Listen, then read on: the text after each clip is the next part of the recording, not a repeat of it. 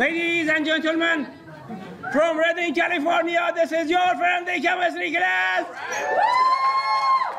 Yo, yo, yo, yo. Thank you. It's good to see you. I miss you. So I want to give you another example, which I said I will explain to you a case where you have more than one single atom. So I have two single atoms, which is going to go in center. Yes? Well, let's try to do both and see which is more reasonable. One option is to place both of them in center. And we have two hydrogens. Hydrogen can make one bond. So I put one hydrogen on the oxygen side, one hydrogen on the carbon side. That's one option. The other option is place carbon in center. Oxygen and hydrogen atom on the sides. So let's see which one of these are more reasonable, which one molecules are going to decide. So I'm going to define a new concept. It's called formal charge, which is calculated by this formula. If you want to calculate formal charge on any atom, all you have to do, you take total number of valence electrons in one atom at a time, minus total number of non-bonding electrons, and minus half of the number of bonding electrons. Then you can calculate formal charge. I'm going to do this on the board. Simple formula. Just have to plug in the formula to calculate formal charge. Guys, if you want to buy a Christmas present for somebody, you go to Macy's, you find a watch, you have $20 budget, and the watch is $40, you have to pay $20 on your credit card. You have to charge it to credit card. And then you go to Walmart, you see the same watch for $20. So you can buy the same item for less money, less charge. Which one do you choose? Less charge. Atoms do the same thing. They say, I have two ways, left or right, whichever has less charge, less formal charge. Ladies and gentlemen, that is a better thing for me. From Redding, California, this is your friend, the chemistry class. Less charge means less energy. Yo, less charge means stability. Thank you. So atoms, it's good to see you. I miss you. To go. This example, are you with me? Which has less charge. Okay. Easier to go. Okay. So I'm going to complete these two and show you that one of them is rejected by this formula. One of them has too much charge. Let's do that. By the way, if you have charges, formal charges in atoms, you add them together, it must be equal to the charge of the polyatomic ions. That's a rule which I'm going to apply and show it to you.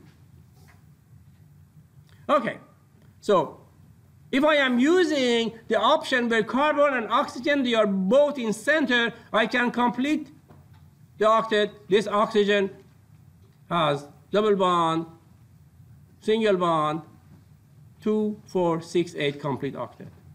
2, 4, 6, 8 complete octet. So I have completed octet by showing this structure. And the way I do that, I look at total number of valence electrons. Carbon is bringing 4. Oxygen is bringing 6.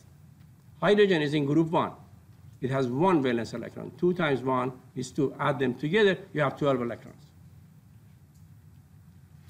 So, and I have used 12 electrons here, right? 2, 4, 6, 8, 10, 12. So you say this is a good option. You may look at it and say that's a good option. 12 electrons brought in, 12 electrons used to give a complete octet. I'm going to calculate the formal charge on every atom on this molecule and decide is there a charge or not. If there is a charge, it's rejected. Only if the other option doesn't have a charge. So let's calculate formal charge on carbon. Let's do it together. Are you tired? Is Ali tired? I can see Ali is tired. I can give away a few chocolates to few people who are tired because I want you to be present and understand this part. It really helps you. I am not using used chocolate, although I'm taking them out of the sink. The reason is, see, my chocolate basket went down the sink, but it's okay. They are still alive. You're alive, I'm kidding. No, are you sure? Yes. Joe, are you sure you need a chocolate or not? You are tired, I can tell. This is recent. Recent gives you a lot of energy. I hope you are not allergic to nuts. Anybody else who is really tired? I want to wake you up. Yes. That's Marina, she was tired. I'm sorry. Yes. That's Austin. Yes. I'm sorry, Kate. She's not tired. Thank you, ma'am. Anybody else who is tired? I want to wake you up. This is the important part. You can't afford to be tired. Are you Liz? Yes. Yes. Liz? Yes. Anybody else? Anybody else? Yes. Right here. That's Julian. Anybody else? Are you sure, Lindsay? Lindsay? Are you sure? Yeah? Oh, yeah. See, I have to see. Good on. JJ? AJ? JJ, you missed this question today. How did you do that? Are you ready now? So ready. So, thank you so much. I love your enthusiasm and energy, Ethan. Guys, let's calculate 4-bar charge on carbon. Total number of valence electrons on carbon. How many valence electrons on carbon? 4. Minus total number of non-bonding electrons. How many non-bonding electrons do you have on this carbon? 2.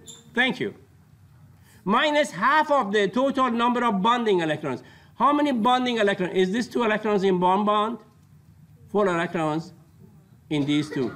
So 4 plus 2, 6, yes? Half of 6 is 3. I get negative 1 charge. So carbon is not neutral. It has negative 1 charge, right?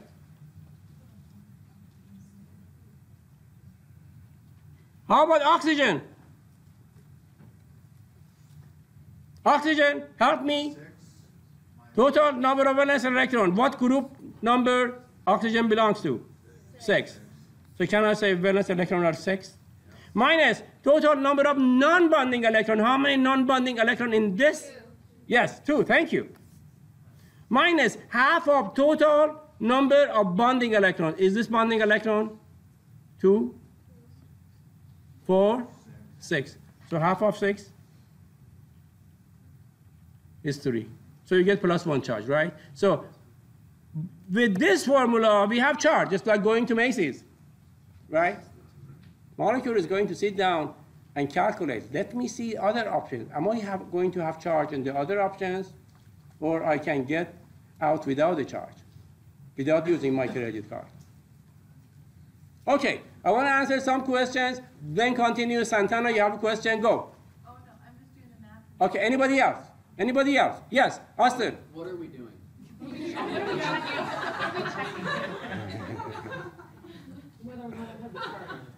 Can we go back like 10 minutes and start over? Yes. I'm going back. 10 minutes, did you say? No, what are we doing? What does this tell us? What I'll does tell that you right here. I don't even know what we're doing.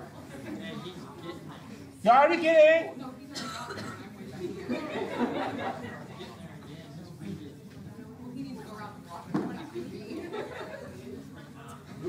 This is what I'm doing. The formula is H2 CH2O. We are deciding whether the formula is going to be this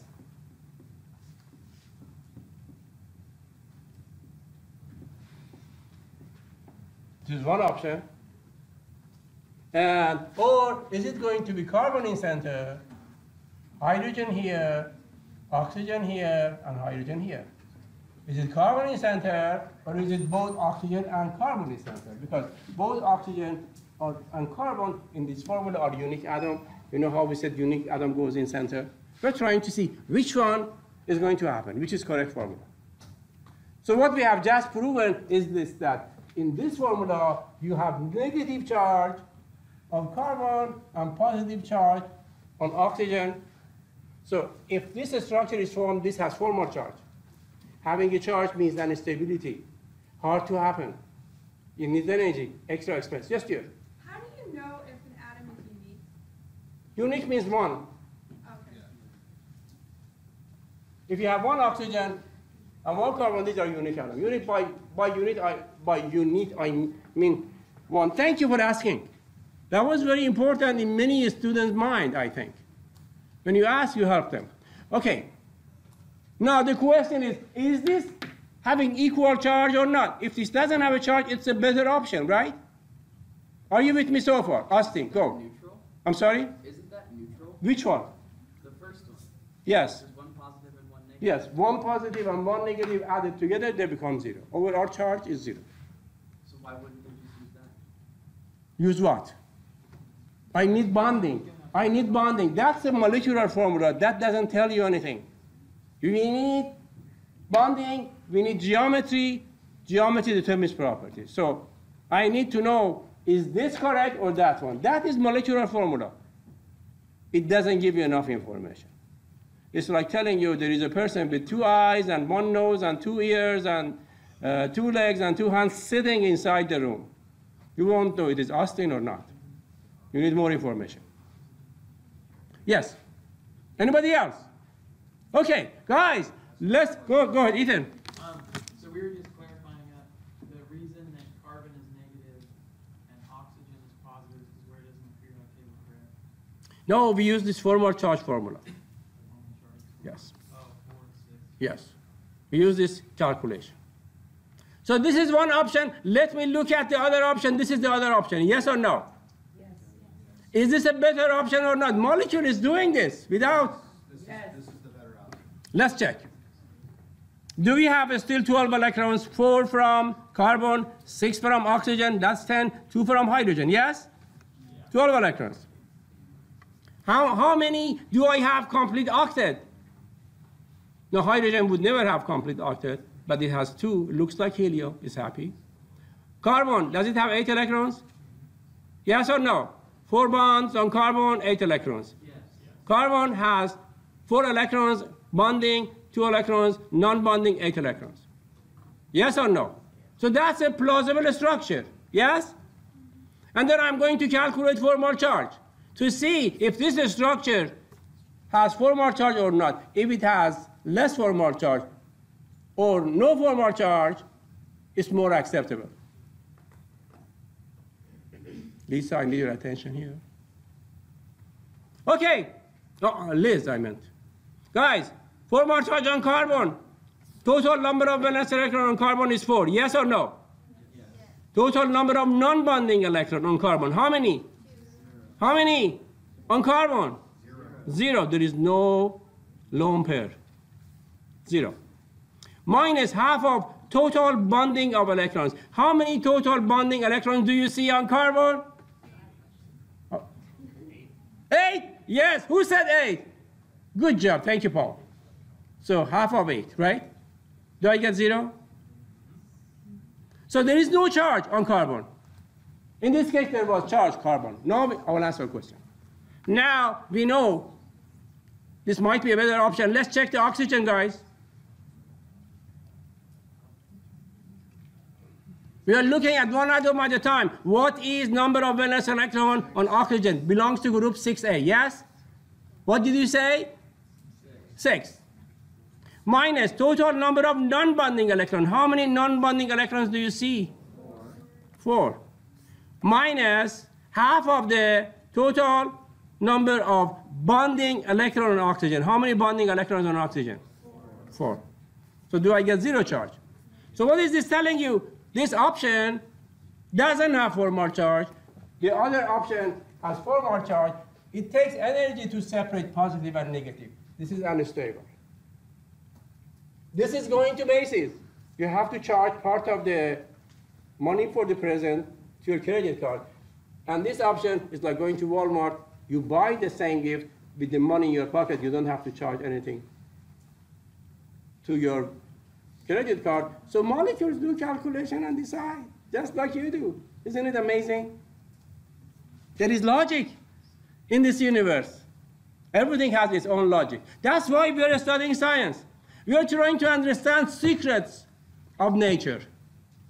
Nature doesn't reveal its secret easily. We have to find it out gradually. That's how you have this amazing world today. Digital world. Yes, somebody had a question. Go. That's Holly, yes?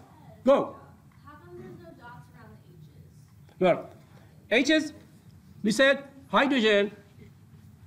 There is one electron in hydrogen. What is the noble gas that hydrogen is looking up to? Helium. Helium has 2 electrons. So having 2 electrons for hydrogen is ultimate happiness. Hydrogen would never have complete octet. Every other atom would, hydrogen exception. Hydrogen always make one bond, 2 electrons, that's ultimate happiness, just like helium. Anybody else? Anybody else? Rob, why? Are you doing okay? Okay. Yes, let me try to remember your name. God, I forgot.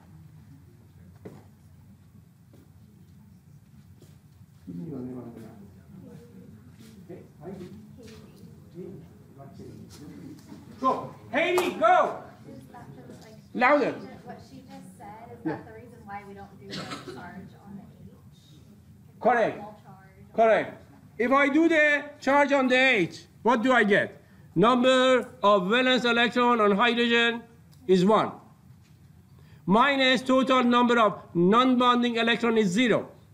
So 1 minus 0 is 0. Half of the bonding electron, which is 2. Half of 2 is 1. So 1 minus 1 is 0. Hydrogen doesn't have a charge. Any other questions? Guys? Guys, Muraya, are you doing okay? Are you tired? Gabby, are you tired? Chocolate? Okay. Okay. You are going to get this important concept. Kayla, are you tired? I'm all right. I have an energy drink. Okay.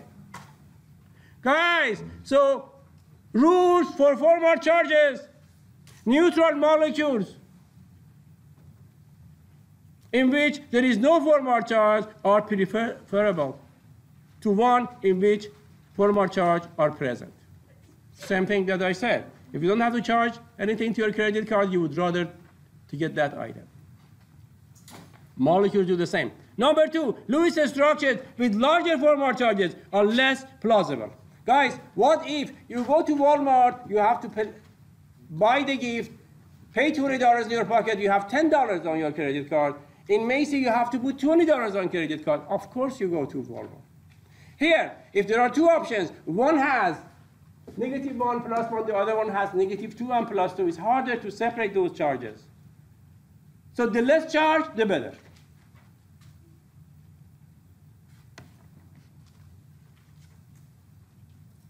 What if we have 2 options which they both have 4 more charge and they have equal amount of 4 more charge? Which is better? It says the option which has negative charge, negative 4 more charge, on more electronegative atom is more acceptable. So you look where negative charge is sitting. If negative charge in one atom, in one structure, is sitting on electronegative atom, that's a better option when you have equal charges. So, go guys.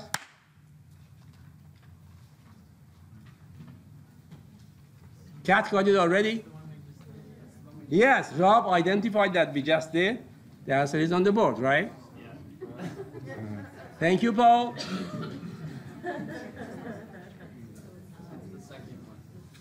Yes. The second one with no charge. Yes? Thank you. You have a question? Go. You got it. Thank you. Yes? Does this make sense? So between these 2, which is better? Left or right? That's what we're asking. Less charge, more stable. Jessica? I know you. For a change. Haley! I know you.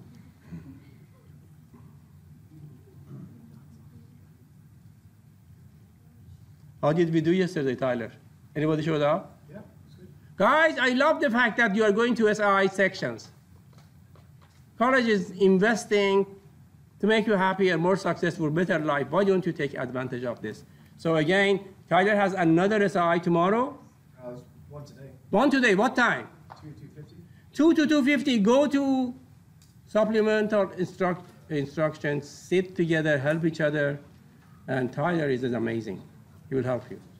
Don't forget, use all these facilities that college is giving you. Guys,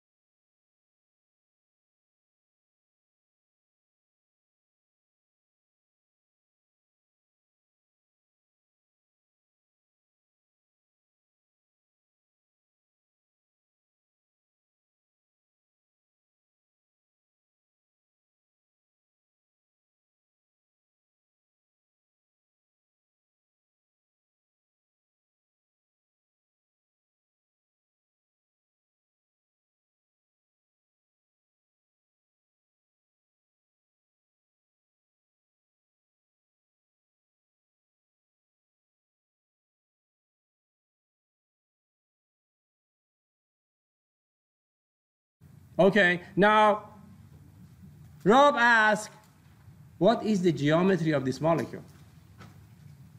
Guys, I'm going to show you. It's easy to predict the geometry of molecules. It's very simple.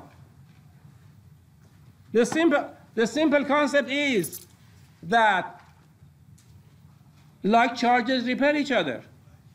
Is it fair to say that like charges repel each other? You don't believe me? Let me show you something. Let me show you something.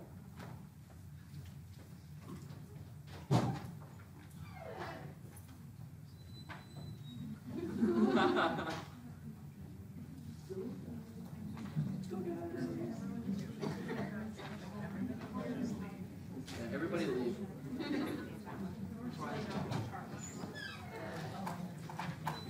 Guys, what is the angle between these two?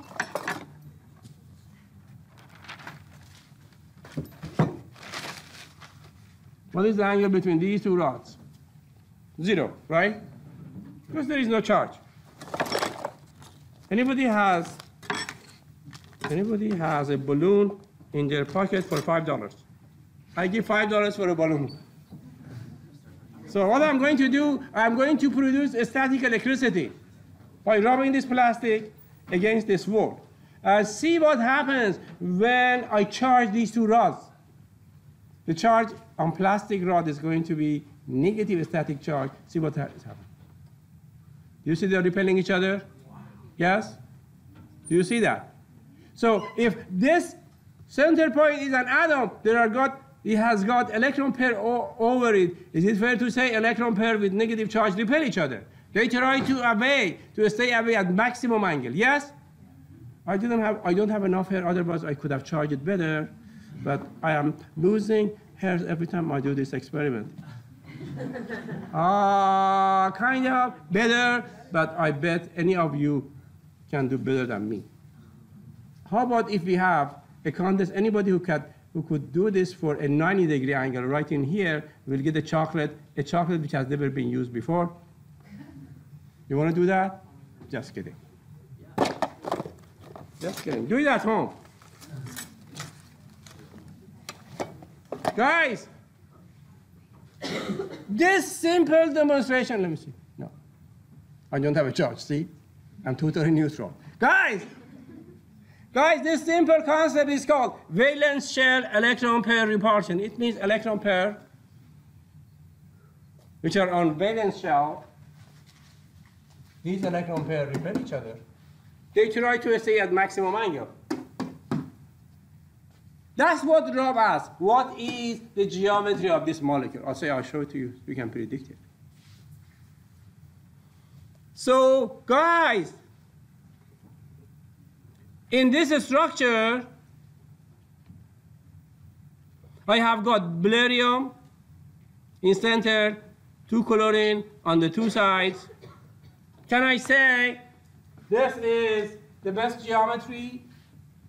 Barium, chlorine, and chlorine. Is this the best way these 2 electron pair can stay away from each other? Yes or no? No. Why not? They repel each other. Negative and negative. Sorry. Negative and negative repel each other. Yes or no? Yes. And this is going to be, this board. It's the board. It's not my pen.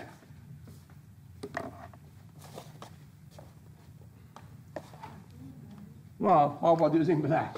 Back to black. Can I say these to repel each other? If they repel each other, do they get further, further, further, further, further? No. No. So where do they stop? 90 degree angle. Yes. At 90 angle, that's the maximum. They can get 80, 70, 60, right? So can I say, if I have 2 electron pair on a central atom,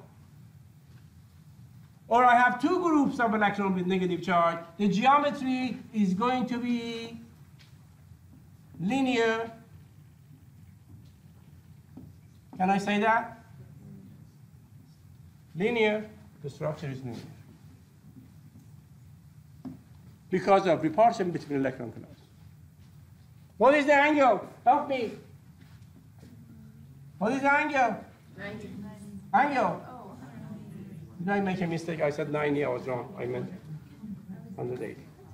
I know why you say 90. It's coming from me, not you. Does it make sense? Yes?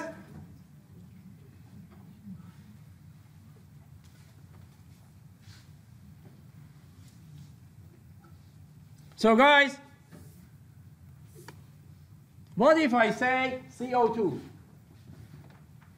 If I have carbon and 2 bonds with oxygen, and these are electron groups which are repelling each other, yes or no? What would be the best angle for these 2 electron groups? 100. Excellent. So carbon dioxide is linear as well. The angle is 180.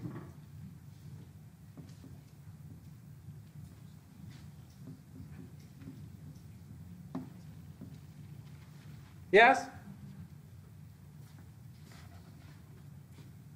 What if I have the structure, right, BF3?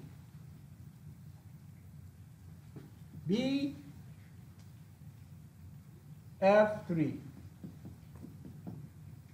B connected to 3 fluorine. Is this structure stable, or is there going to be repulsion of electron clouds? Repulsion. So what is the best situation for 3 atoms? Yes? 120 degrees. Excellent. See what Wade is saying, that the space around central atom is 360, right? You're going to divide them equally between them. So B is going to be sitting in center, and then it's going to be 120 here. Yes?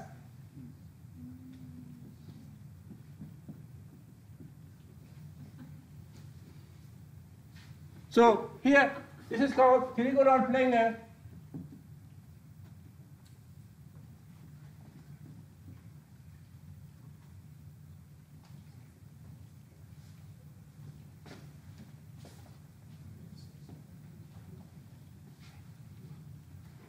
Does it make sense?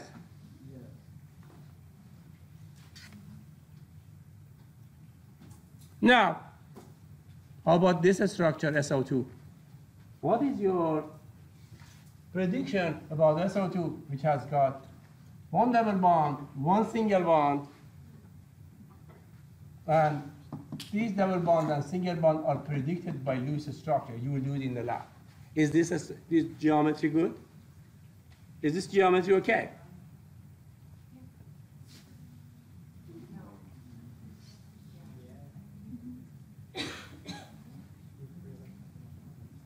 What? Some of you say, why? The reason is lone pair. Lone pair have negative charge too. So there are 3 groups of electron on this. If there are 3 groups of electron, what is the best, the most stable minimum repulsion? Yes, good job. So this is going to have a structure, well, right, oxygen, oxygen, and this, and the angle is supposed to be 120, lone pair.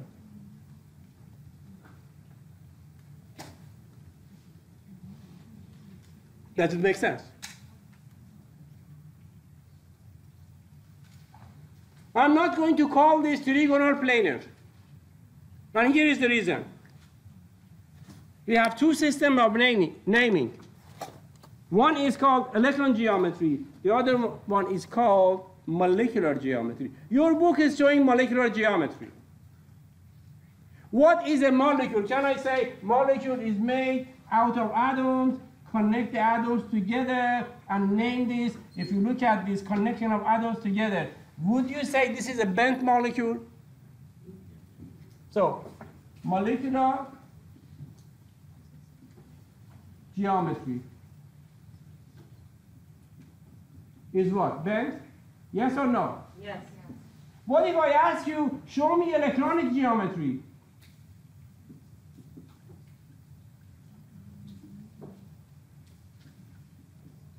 Electronic geometry. It means do not ignore lone pair. What do you see? Do you see trigonal planar? So electronic geometry is trigonal planar. But your book is showing molecular geometry. Can you see green in the back of the class? If you can't, let me know. Raise your hand. Next time I won't use green.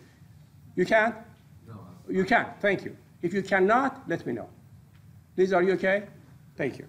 Guys, I want to give you, now, for 4 atoms connecting to central atom. There are 2 options. One obvious option, place them in a plane, 360 divided by 2 is going to be 90, yes? That's one option. But if you make a tetrahedral structure here, the angle is 109. Which one electrons are going to choose?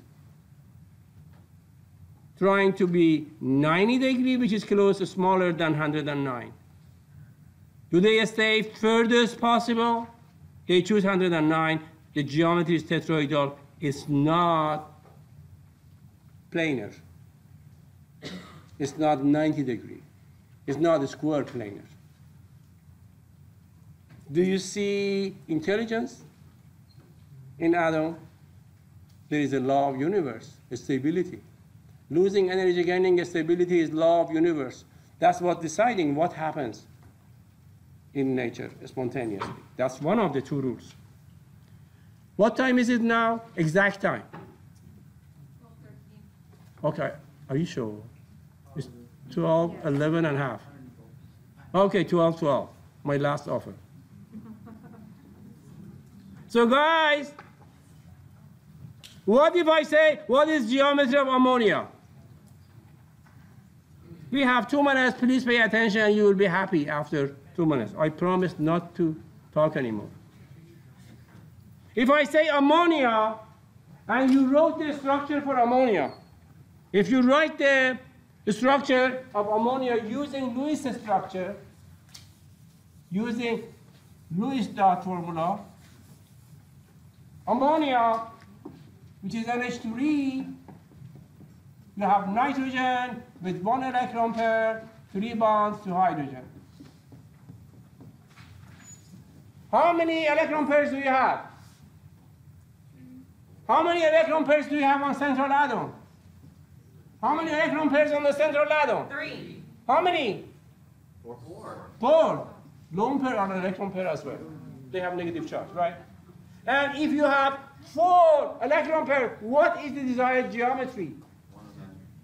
Yes, 109, tetrahedral. So I'm going to get a tetrahedral.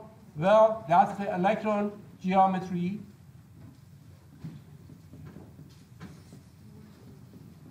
This is tetrahedral, but if I say name molecular geometry, ignore the lone pair. Do you see pyramidal?